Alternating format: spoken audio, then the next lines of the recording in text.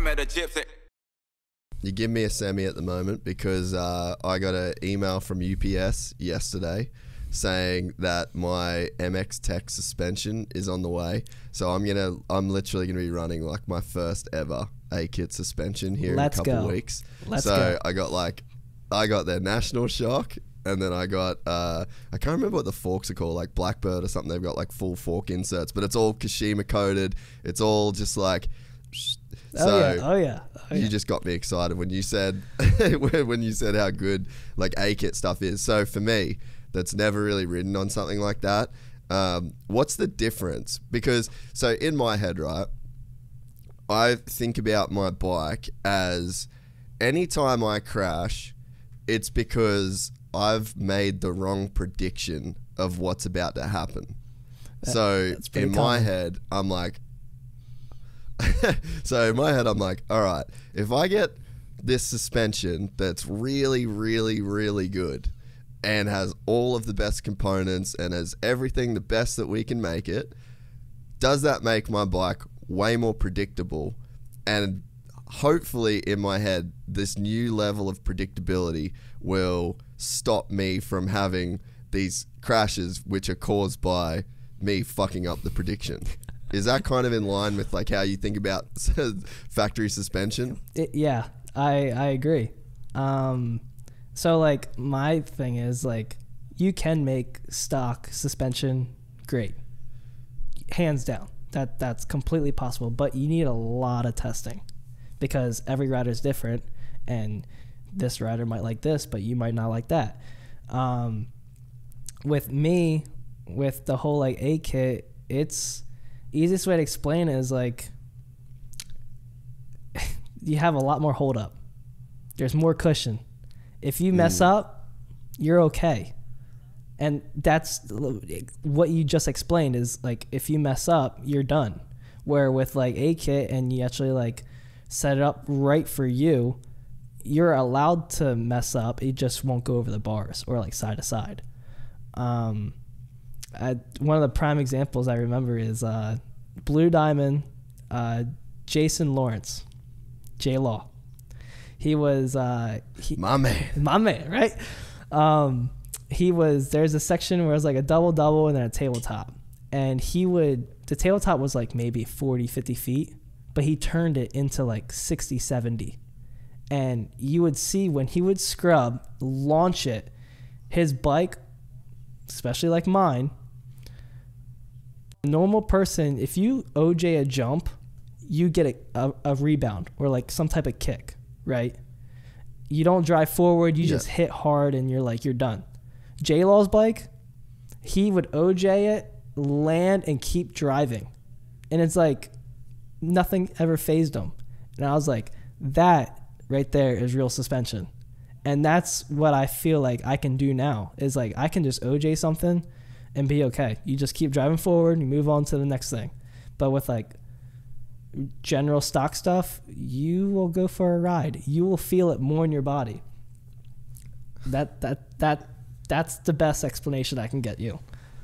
So what, like, have you gotten, so for me, I enjoy the process of, I've had like a real change in my love for motorcycles through the last 4 years of doing this podcast in terms of riding them. Okay. Like I was in the sport constantly and I was around the sport constantly. All my friends are in the sport. Like, so in terms of being in the sport, I was very in the sport and I have been my entire life. But the riding things kind of comes in waves. Like I compete in jiu-jitsu pretty seriously. So a lot of times like I'd give priority to my jiu-jitsu. A lot of times I'll be rocking up to the track completely fucked from jiu-jitsu. So I was doing like 3 or 4 laps. So I've had like a real big change though. And it's because of the podcast. Like there's so many, I just get inspired to ride by guys like you. And then I've started going to events and then we've been doing these races, and through the process of, you know, just I guess like getting that love back for the riding of the sport, I've just tried to get, and I like what you said before about, you were like, oh, that was like a win for me. Like I'm setting the world on fire in my own regard, right? And I fucking love that, dude, because that's really all that matters, right? Like, Yeah. who gives a fuck who you're setting the world on fire in comparison to? Like, if you're setting the world on fire in your own life, in your own way, that's dope. That's a win. Yeah. So for me, I'm not super fast, but I'm getting better. And I can tell when I go to the track, I'm getting better. And I've like, man, I didn't use my rear brake, it felt like, for a year because I was trying to get used to riding on my toes. And I was like, well, I find it hard to use the back brake when I ride on my toes, so I guess I just won't use the back brake for a while.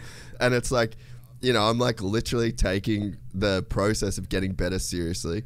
And suspension's kind of one of those things too, where like every time I get on a new bike, I put the clickers to stock and I measure the sag, and then I'll like make sure I'll get like the balance of the fork height right to where the front's not knifing, but I can get over the front. So it's like I'm kind of going through this process of like trying to be good at riding, good at testing, good, just not for any other reason than when I go to the track, like that's just my little space to do my shit. Yeah, I'm doing it for me. And man, the fun that I'm having and like the stoke that I've got for riding, and I find that that's why I'm sort of super excited about the suspension thing, because it's like, man, here's like that National Shock that MX Tech make has got like crazy levels of adjustment.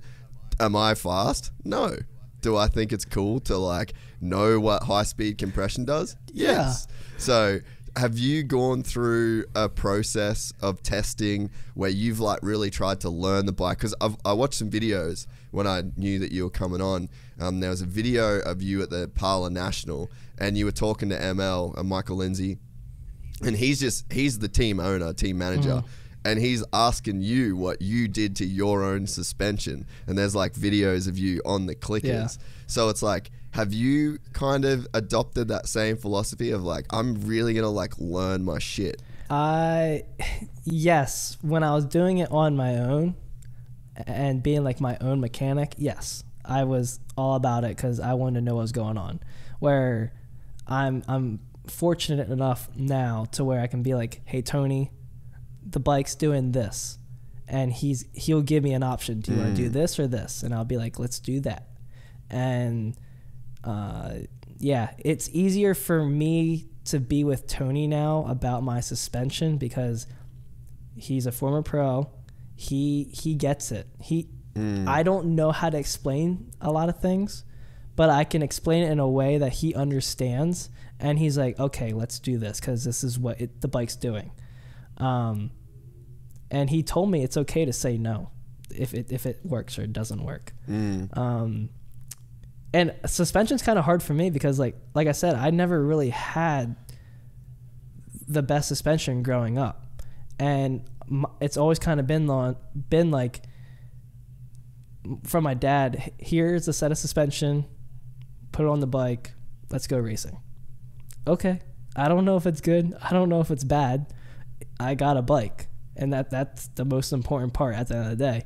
So when I came on here with Tony would be asking me like, hey, like, is the bike doing this or this? And I'm just like, I didn't really pay attention to that. Like, I let me go back out and try to like really like feel the bike. And yeah.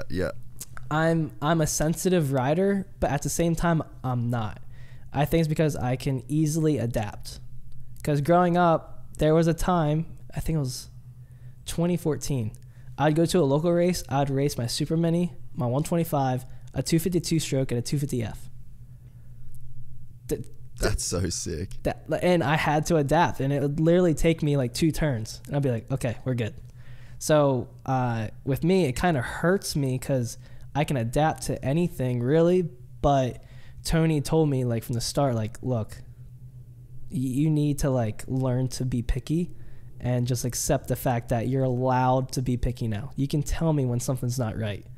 So that's been a thing, and I still like to be in tune with the suspension though. Back to what you're saying, because you got to know what's under you.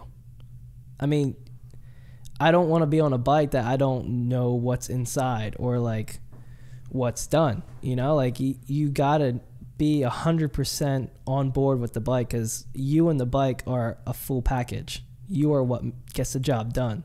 So Yeah, no, I like to know what's done to the motor, what's done to the suspension, if there's any changes. I'm open to anything, but no, I definitely like being in tune with everything.